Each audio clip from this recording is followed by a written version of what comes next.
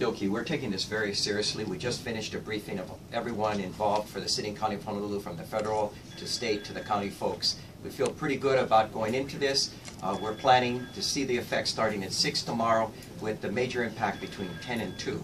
We're hoping everyone tomorrow morning and throughout the day will stay home, not go to work unless they're absolutely required to go to work, and to take care of each other and protect their families.